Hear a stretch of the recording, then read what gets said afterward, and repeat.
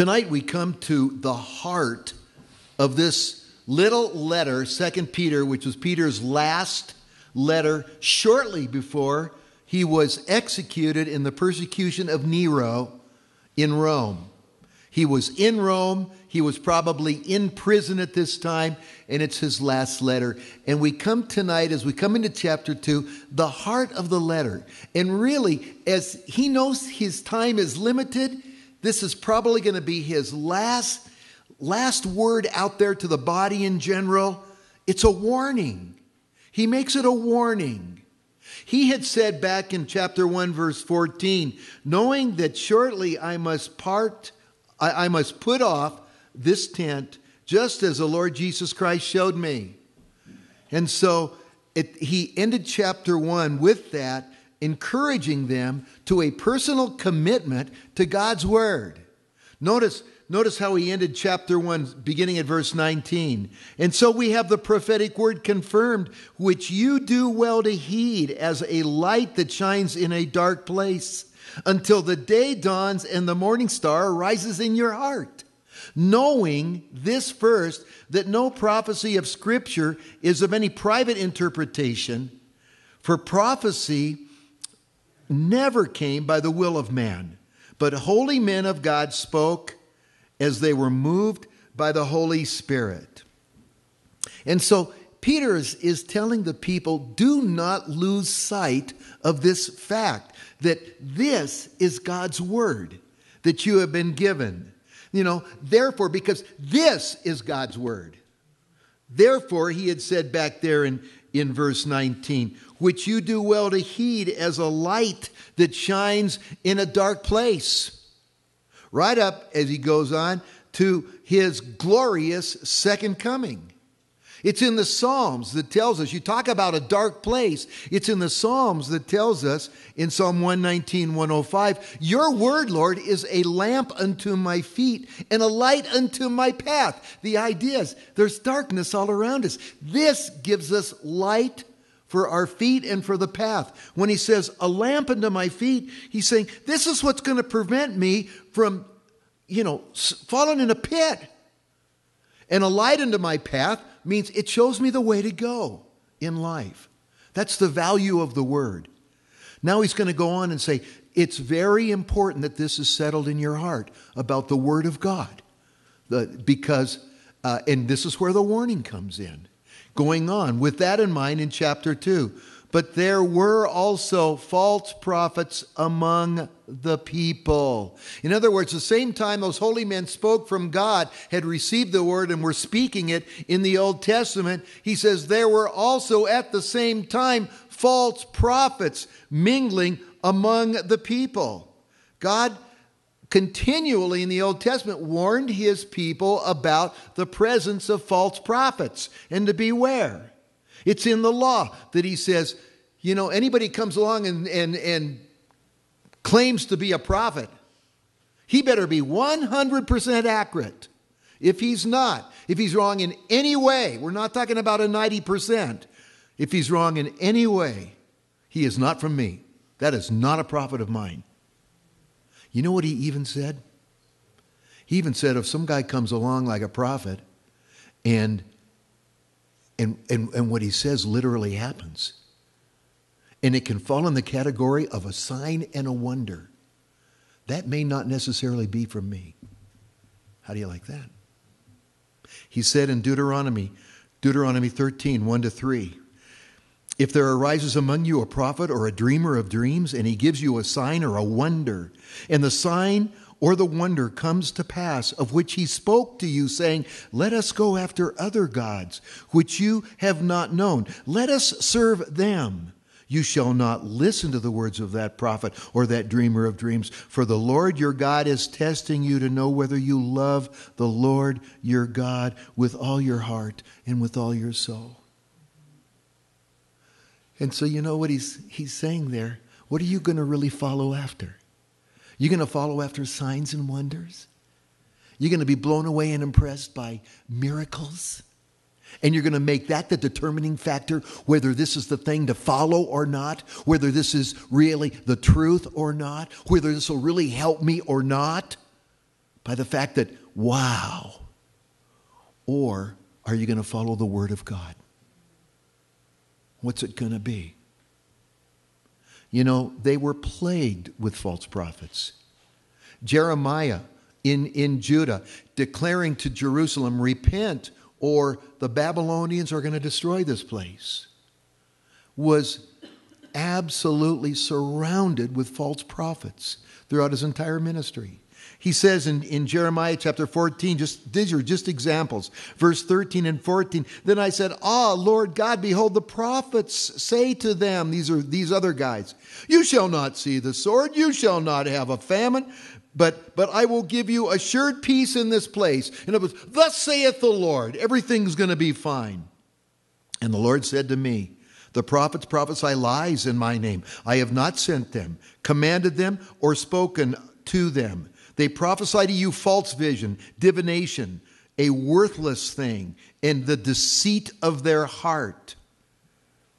You know, he says in verse 25 and 26 of chapter 23, I have heard what the prophets, this is the Lord speaking, have said, who prophesy lies in my name, saying, I have dreamed. How long will this be in the hearts of the prophets who prophesy lies? Indeed, they are prophets of deceit of their own heart. They're prophesying out of their own imagination. And God says, this isn't from me. Oh, they're going, I had a dream. Oh, thus saith the Lord. But it's not from me, he says. In that same context, the Lord says to Jeremiah, verse 28 there, the prophet who has a dream, let him tell his dream. And he who has my word, let him speak my word faithfully. What is the chaff to the wheat, says the Lord. The one is chaff, the other is the real thing, the real fruit, the real wheat. Speak my word, Jeremiah. You see what Peter is saying? Even when those guys spoke the word of the Lord, were given it and spoke it out, which we have now on our laps, there were false prophets that were constantly contradicting him. You know, Ezekiel says the same thing. He was plagued with false prophets. He says in Ezekiel 13, 2 and 3, God says, Son of man, prophesy against the prophets of Israel who prophesy, and say to those who prophesy out of their own heart, hear the word of the Lord. Thus says the Lord God, woe to you, foolish prophets, who follow your own spirit and have seen nothing. And then he goes on and pronounces judgment upon them. They're going to be judged for doing that very thing. But here's the thing. It was a major distraction to the word of the Lord. These things were a distraction from the truth. It was a ploy of the enemy to contradict the word of God with other words that purported to be the truth of God. How do you like that? You know, false prophets didn't go around with a big badge saying, I am a false prophet. You know? And people were faced with that constantly. It was a ploy of the enemy throughout the Old Testament that anytime God brought a prophet of his on the scene, the enemy threw in false prophets. That's a scheme of the devil. Paul talks about the wiles of the devil or the schemes of the devil. This is one of them. One of them is to flood the market with false prophets, to confuse people from the simple, dynamic, life-changing truth of his living word. This is the only living word out there from God that there is, and there is no other. And so he floods the market with counterfeits, and they abound. Now, Peter is saying that has been the history of all of this. That has been the style of the enemy right from the beginning. So he goes on, having made that clear, he goes on, and people were very aware of that. He's not saying anything they didn't know. Even as there will be false teachers, he says, among you, children of God, brethren. I'm going to be leaving now, and I don't want you to forget this. And it's a warning. There will be false teachers among you who will secretly bring in destructive heresies, false teachings that twist, warp, and change the Word of God in a destructive way, even denying the Lord who bought them, and bring on themselves swift destruction. In other words, Peter is saying, you can plan on that happening. That will happen. You know, Jesus told his disciples in Matthew 7:15, beware of false prophets who come to you in sheep's clothing, but inwardly they are ravenous wolves. What an example. What a picture. You know what he's saying there? They look like sheep. They look like part of the flock. They seem like God's people, God's children, servants of the Lord. Paul said Satan himself disguises himself as what? An angel of light. And so believe me, the little suit, the little lamb suit that the wolf is wearing is very convincing, and it looks very good. It looks, wow, look at that. But inwardly, it's a wolf. These false prophets and false teachers, they're a wolf. What does a wolf want to do to a sheep? It wants to destroy it. You know? And so this is very destructive to the flock. Listen to what Paul says. He had the joy and the privilege of seeing an awesome work of the Lord begin in the city of Ephesus. And it was his last visit to Ephesus as he was heading back to Jerusalem. And from there, he would be taken prisoner and off to Rome at the end of the book of Acts. But he gathered the elders together and he said, I've got something I want to share with you before I go. And just a little piece of that is in Acts 20, verse 29 to 31. For I know, listen to what he says, I know this, that after my departure, savage wolves will come in among you, not sparing the flock. And also from amongst yourselves, men will rise up speaking perverse things to draw away the disciples after themselves. Therefore, watch and remember that for 3 years I did not cease to warn everyone night and day with tears. He was so concerned about this. He was so grieved by it. With tears, he warned the body of Christ. Watch out for that. Watch out for this. It'll be right amongst you. It'll be all around you. And in the Old Testament, the false prophets always outnumbered the true prophets. There was more of them. It's not a popularity contest. It's not take a vote to see what's right here. It's the Word of God in the midst of a world that has so many out of sync, off the wall, heretical voices out there. That's what Peter is warning the body of Christ. I'm not sitting here making a big deal out of this. God is. Amen. You know? And he's warning the brethren. Peter is, and all these is saying, amen to this. And you can't go on the basis of signs and wonders. You can't say, well, look that was a miracle. That proves they're telling the truth, or that's the right way. You can't do that. God warned in the Old Testament, don't let that be your determining factor. I want to see if you really love the God of the Bible or not.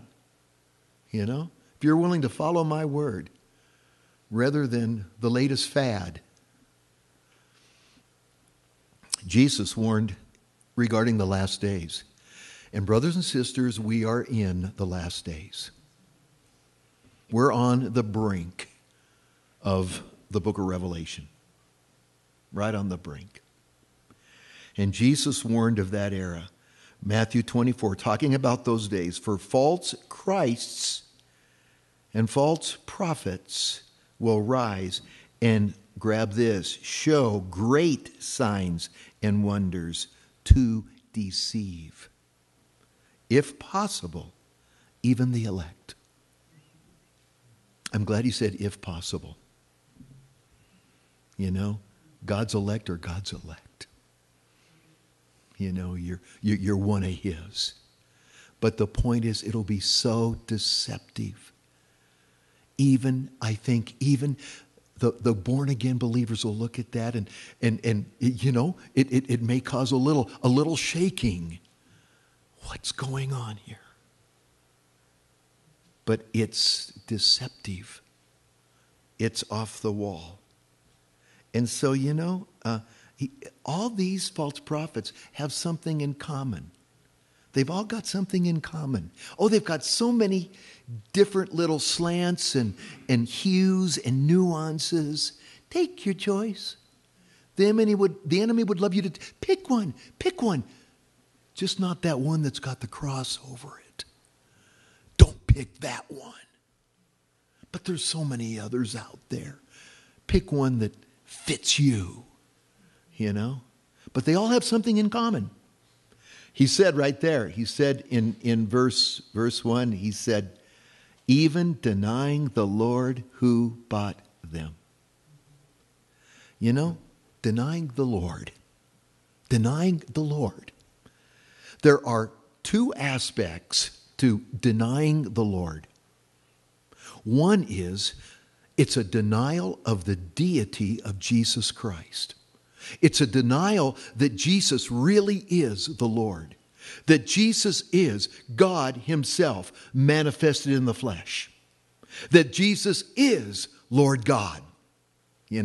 His deity. He'll be less than that. All of these little false prophets and false teachers will have him. Oh, they'll have him up there, but not quite there. I think to Jehovah's Witnesses, he's the very first created being of God. He's like a lesser God. I think the Mormons have him as an angel, brother of Lucifer. They've got him on a lower pedestal there. Oh, he's big, he's important, but he's lower. He's not the Lord. And so they deny the Lord who bought them. They deny who he is. And the second aspect of that is they'll always, in one way or another, deny the blood of Christ. They'll deny the blood. In other words, the efficacy of the blood. The holiness and the righteousness and the justice of God was satisfied by the blood of Jesus Christ at Calvary. Satisfied. By his blood, we have been redeemed and received the forgiveness of sins and the gift of eternal life through his blood. They deny the efficacy of the blood. We have been cleansed. We have been saved by his shed blood at Calvary. Thank you, Lord. And so, because of this, that assures whomever they are, whatever they're touting, it assures, as he puts it here, their swift destruction. In other words, apart from a literal, complete repentance on their part, they are utterly doomed. They are facing an eternal hell. And that destruction is sure. So he says, Peter is saying, I'm going to be leaving soon. You need to know this. And you need to be warned, my brethren, to follow the word of the Lord. Because this is what God has given to us. And beware of everything else that is out there. God works signs and wonders. I'm surely not against signs and wonders. But they are not to prove the one who is using it as the way of truth versus God's word as the way of truth. God's signs and wonders will vindicate, substantiate, support, affirm, and confirm His word. You can go, wow. Here it is, right here. And God did it there. That's what Peter is saying when he says, I saw Christ risen. I saw Christ transformed at the Mount of Transfiguration. And what I had the sure word of prophecy. I had God's word confirmed there. It confirmed His word. Hallelujah. So that's what those are about.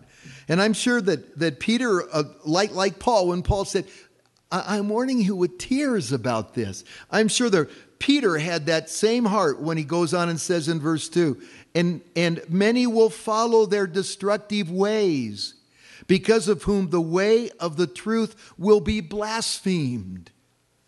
You know, it amazes me how these people that promote these kind of things seem to have no trouble getting a crowd. Getting this big, mass following, to follow after them. You go, well, what is that about? I'll tell you one thing it's about. Because they're really good at appealing to the flesh. Not the spirit, but the flesh.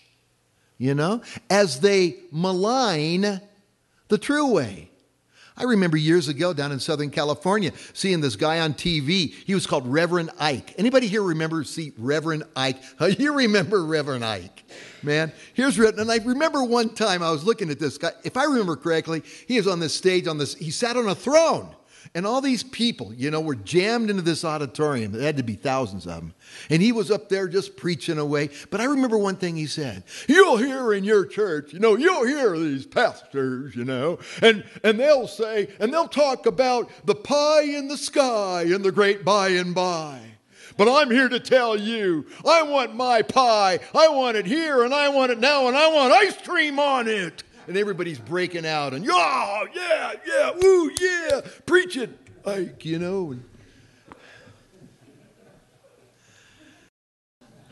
One thing that these guys have in common is they've always got to malign and ridicule and put down the body of Christ. His living church. They've got to attack it, and that's what he's saying right here. They will have their own books. They'll have their own articles. Some cases they'll even have their own Bible. And their attitude is, that this here is the real truth. This will give it to you straight. You have been misled. And this will straighten it all out for you. And this is what you need. And in so doing, because of whom the way of truth will be blasphemed. They're always steering you off onto something else. And of course that brings up a question. I mean, it's an honest question. What makes us think we have the truth? The attitude out there, I would say, of the world is, well, maybe they're right and you're wrong. You ever think of that? I mean, somebody's got to be wrong here. And what makes you think you're right and they're not? Everybody says the same thing. Everybody says they're right and the others are wrong. Oh, yeah? Well, just what if they're right and you're wrong? Well, I got one answer to that. It's not about me being right. It's about the Bible being right. And here's the point. All these guys, they've got their little books and articles and everything to peddle, We don't peddle. We don't have any books to peddle other than this one. This is it, right here, the Bible. I've got nothing else to peddle than this. I'll tell you one thing. All those little corny little doctrines they have out there, nobody reading the Bible would come up with them. They have to read their literature to understand even what they're trying to say. They need the literature. Jehovah's Witnesses had to print their own Bible because the true Word of God destroys their theology. So, they've got all that stuff going. And I'll tell you one thing. My heart is, it's not about what I'm telling you. It's about what this book is telling you. And I have no problem at all. In fact, I'm very happy to hand somebody a Bible and go, you can't go wrong there. You just stick to that. And I feel real good about that. I've got a lot of peace about that. Just take that. And leave the other stuff off, It's God's Word. That's why Peter had just so strongly emphasized back in chapter 1, so we have the prophetic word confirmed, which you do well to heed as a light that shines in a dark place. Verse 20, knowing this first of all, that no prophecy of Scripture is of any private interpretation. You don't need somebody's book or article to understand what it's saying. It's not of somebody's private interpretation. For prophecy never came by the will of man, but holy men of God spoke as they were moved by the Holy Spirit of God. And so Paul can say emphatically and absolutely in 2 Timothy 3:16 and 17, all Scripture, and you know this verse, don't you, is given by inspiration of God, and that's what's profitable. For doctrine, for reproof, for correction, for instruction in righteousness, that the man of God may be complete. You don't need anything else. Complete and thoroughly equipped for every good work. Thank you, Lord. This is what Peter is emphasizing at this point. But these other guys, which are out there in abundance, he goes on in verse 3 and says, by covetousness they will exploit you with deceptive words. In other words, it's that, what the root of that is covetousness. In other words, there's greed involved there. There's personal greed involved there. And you're going to be exploited by them. The word exploit there in the Greek is a commercial word. It's a word that was used for buying and selling and trading and everything on a commercial level. And he says, they're going to make commercial use of you. They're going to use you for their own benefit and their own enhancement, for their own greed. And they're going to do it through deceptive words. It's going to happen. Years ago, I remember, became very popular amongst certain groups, kind of the health and wealth crowd, a theology called seed faith. Maybe some of you will remember that. But it sort of went like this in a nutshell. It said, using the parable of the sower, that you scatter the seed, and if it falls on good soil, you'll get a return, some 30, some 60, some 100-fold. And they say, now you plant a seed of faith, and the way you plant that seed is through, money, giving your money to their ministry. And if you give $1 and then you believe God, because God wants to return it to you, that could return 100-fold. $1 in, you could get $100 back. Just think, if you gave $5, we're talking $500. You give $100, you can look for $10,000 to come back to you. It looked like the foolproof stock market of the sky. Make your investment, God will bring it back to you. And the fella that came up with that corny, unscriptural theology got $100,000 for his little marketing trick there. And there were the pastors that got hold of that, believe me, many lined their pockets with the result of that. It is said the only people that really worked for were the pastors themselves, as people were throwing money at them because, they wanted the great return. But it didn't work because it's not scriptural. It's not what God has said. It was a perversion of God's truth. And so they were exploited with deceptive words. They were literally exploited. And that's just one example of so much of that type of thing that's out there. I've heard on the radio, I've watched TV shows where, this ministry is going to go under, and people that God wants to save are going to die if you don't send us your money right now so they can get saved. Make you feel like, God's broke, And God's going to go, he's going to go down and not be able to do his good work if you don't send your money. It's terrible. What an attitude. And that's exactly Peter saying, this is going to happen. And the thing is, brethren, we see it happening to this very day. A true shepherd of God's heart is to feed the flock.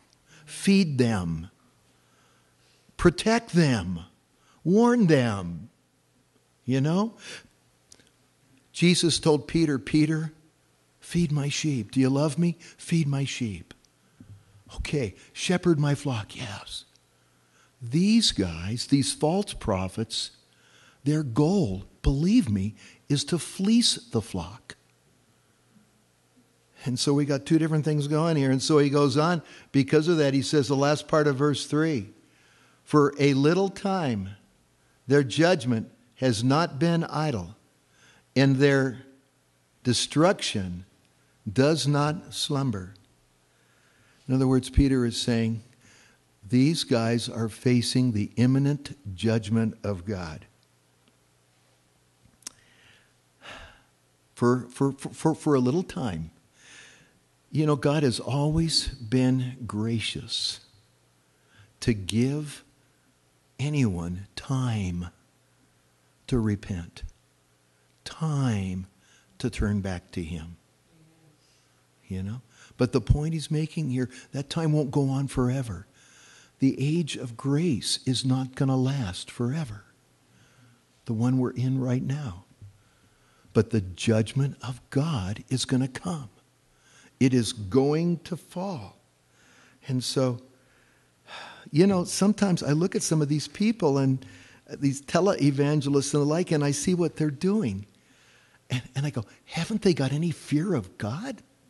How can they do that? It would absolutely scare me to death to do something like that.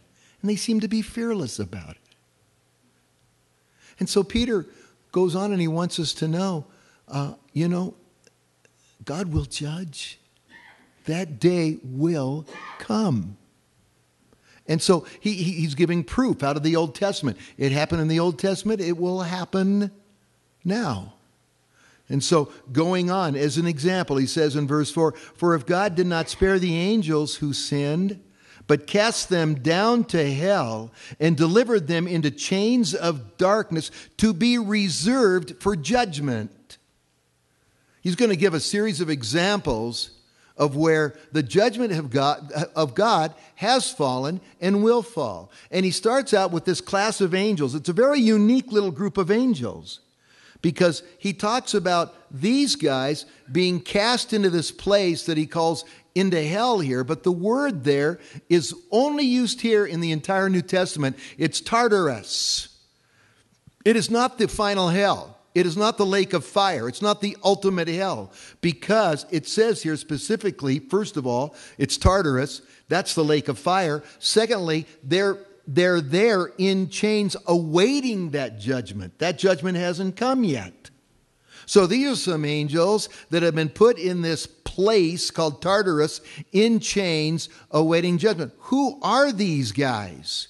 Because we know Satan himself isn't there. He's roaming to and fro on the earth. The Bible says that. Demons are fallen angels that were Satan's cohorts that are going around and working havoc on church. These guys aren't. They're in this place called Tartarus. What is that place? Who are they? Well, there's a couple theories about that. You can't absolutely say for sure, but there's a couple, I think, pretty well-grounded theories. One is there is a place down there in association with Hades called in Revelation the Abuzo, the abyss, or the bottomless pit. We know that's a place of chains of angelic type beings. This very likely is another name for that place. But who are these angels that are down there locked up in there? You can compare Scripture to Scripture, and let me just say a possibility. There was apparently some angels at the very beginning of man's life on the earth before the flood who left their first place, their estate, the place God had designed for them, went down to earth and literally cohabited with human women.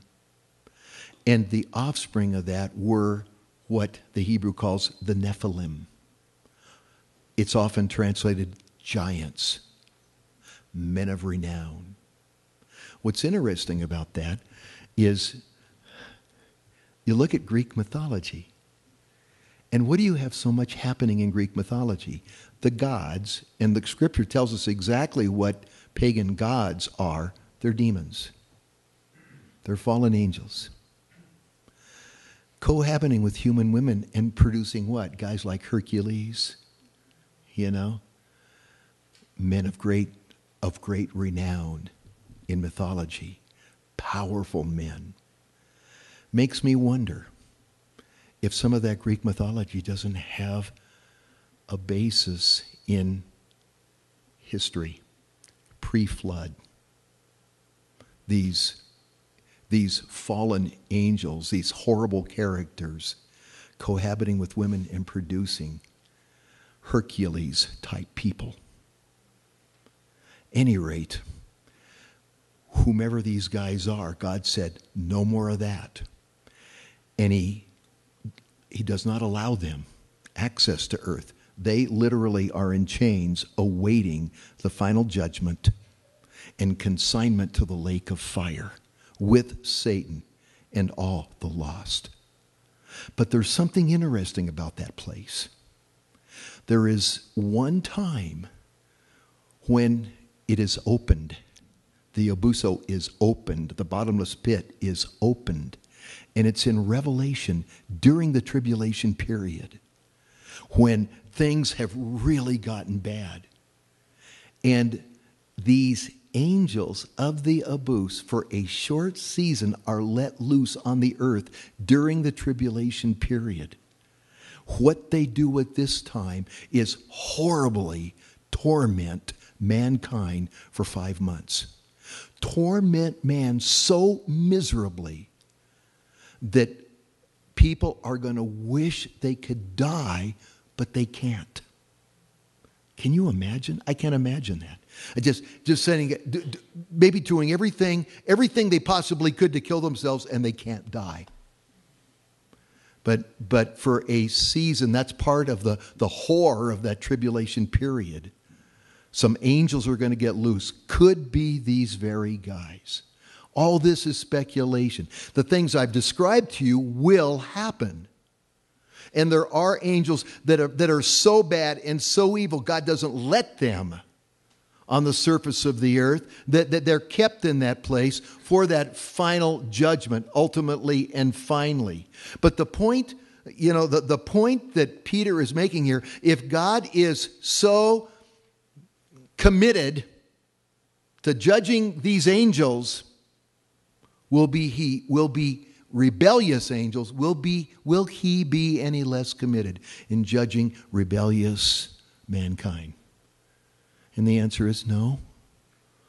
No, he wouldn't. He goes on in verse 5, and did not spare the ancient world, but saved Noah, one of 8 people, a preacher of righteousness, bringing in the flood on the world of the ungodly. There's another example. You know what's interesting about that? Do you realize how long it took Moses to build that ark? Approximately 100 years. Moses. I do that to my kids. You know what? I always give my grandkids this riddle. How many of each kind of animal did Moses put in the ark? And they're going, 2, no, yes, it was, no. Well, what do you mean? Moses didn't put any animals in the ark. Noah did. Okay. I get them every time. Yeah. So I did it myself. Noah. was spared. But it took him around 100 years to build that ark. What's going on for 100 years? Noah is preaching righteousness to those people. Noah is warning them and sharing the way of God with them. And they're not responding. They're absolutely set in their rebellion and their unbelief. I heard one person put it this way: the gospel of Jesus Christ is so true and it's so powerful that anybody to go to hell literally has to step over Jesus Christ to get there. You know? Because he's right in the way. Well, God's patience again. But the point was, the day came when God shut the door of the ark. And it was shut. And then it was too late. And so, you know, as he says here, their judgment had not been idle, and their destruction did not slumber. And then also, he says in verse 6, and turning the cities of Sodom and Gomorrah into ashes, condemned them to destruction, making them an example of those who afterward would live ungodly. Of course, you know, Sodom and Gomorrah. We get our word sodomy from that event in history. I mean, it's sexual perversion, but the emphasis is on homosexuality. And God's made very clear there what a perversion and what a sin that is. But he does it as a warning, and he does it as a call to save, to heal, to rescue. You know? The reason he says these things isn't to condemn, it's to throw the lifeline. But I find it interesting. You know, a little mute evidence of the truth of this whole thing is, we know that Sodom and Gomorrah, by the description of the Bible, was right where the Dead Sea is now. If there's any ruins left of those places, which there may not be, so utterly destroyed, it would be somewhere under the Dead Sea. You know the thing about the Dead Sea? Number one, it's the lowest place on the entire planet. And number two, it's the deadest place on the entire planet. You think God is saying something there? And he says he gave this as an example for the ungodly. Is our society listening? Are they noting? Are they taking note? No, not at all. Quite the opposite. Flaunting the sin that destroyed Sodom and Gomorrah. Flaunting it in rebellion against God. And demanding everyone to just embrace and accept the sin. I'm all for embracing and accepting the sinner, but not the sin. I want to see him rescued. I want to love him to Jesus. You know? But they're not paying attention, are they? He says right here, this is an example for them. And they're not listening. They're not paying attention. And you know what Jesus said? As the days of Lot were, so shall the coming of the Son of Man be. And one of the signs that of the times that we're right near the end will be, things will be sort of as the days of Lot were. You know, in other words, sexual perversion, emphasis, destruction of the home and marriage, and a pure relationship between a man and a woman, and homosexuality will be rampant in the world, rampant in our community. So, I want you to know, in one sense, I can look around and see what's going on now, and it grieves me, but on the other sense, I go, Lord, you're coming soon. This is a clear indication. You're coming soon. Hallelujah. And then he adds this, and I'm going to wrap it up tonight with this. He says there in verse 6, I read that, verse 7, and delivered righteous Lot, who who was oppressed by the filthy conduct of the wicked. For that righteous man dwelling among them tormented his righteous soul from day to day by seeing and hearing their lawless deeds. And so I think in a sense we can kind of understand what Lot was going through. You know, as he saw his world the way it was, going the way it was, doing the things it was, it's just how it tormented him, how it vexed his heart and his soul. I think there's brethren that God has planted in certain places, maybe in certain businesses or jobs, work environments, even homes or something like that are absolutely this type of thing, sin, and not just this type of thing, but all forms of wickedness and sin and wrongdoing, everything is just kind of in their face all the time, and it just grieves them. Oh, I hate this. Oh, Lord, get me out of here. I don't want to be around this. And there it is. And it just torments the soul. That's what he says about Lot. We can relate to that. A lot of times it causes us to look up and say, come, Lord Jesus. You know? You know, I'll tell you what I like about this. He calls Lot a righteous man. He says, righteous Lot. Righteous man, his righteous soul. You go back in the Old Testament, you look at Lot. I don't know about you, but I'm not too impressed with the guy. You know? He seems to be kind of nominal at best. And yet God looks at him and says, my righteous Lot. Don't you love that? You know, Romans Chapter 8, verse 29 and 30, the Lord tells us, for whom he foreknew, he predestined to be conformed to the image of his Son, that he might be the firstborn among many brethren. Moreover, whom he predestined, these he also called. Whom he called, these he also justified. Whom he justified, these he also glorified. Notice it's all in the past tense. Don't you love that? And so we're sitting here, and what do we see? We see a bungling baby. Stumbling, bungling baby. God looks and sees a glorified saint of his, washed in the blood, cleansed by Jesus, in whom the righteousness of Christ not only dwells, but it is clothed in the righteousness of Christ. Wow. That's why God could look at some of those guys in the Old Testament. I'm going to share about this at the Calvary Chapel Auburn's Men Retreat this weekend, because I'm going to speak there.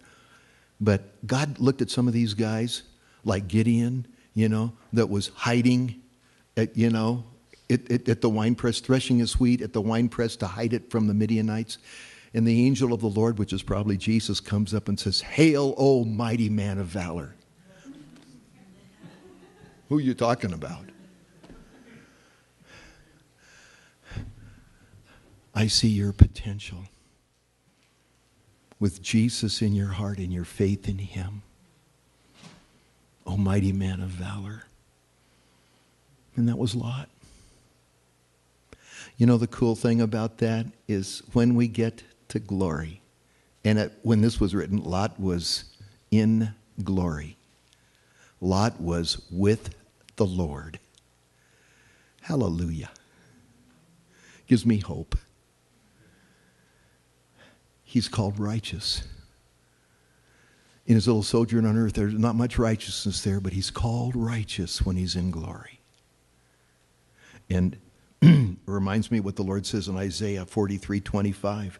The Lord speaking, I, even I, and he am he who blots out your transgressions for my own sake, and I will not remember your sins.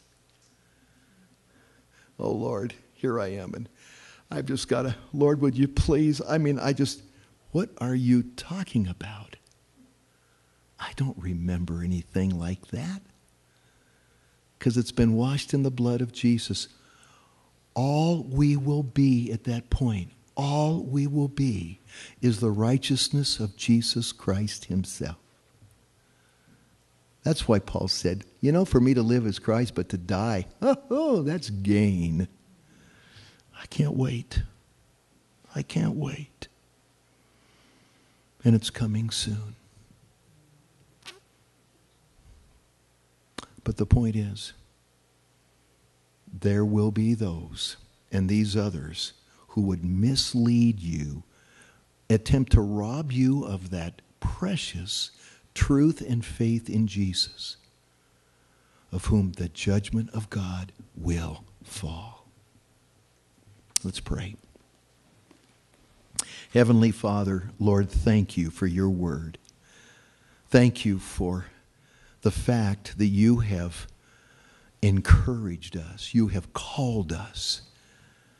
You have, Lord, commanded us to base our whole being and life daily and future upon the truth of your word. Lord, which is the verbal foundation of your love,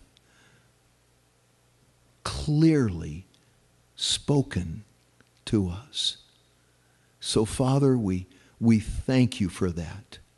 And Lord, we just pray that none of us will allow the way of the world, the words of those off-the-wall voices to influence us, that we might be humble children just of your living word, the way of life, the truth, a relationship with Jesus Christ himself.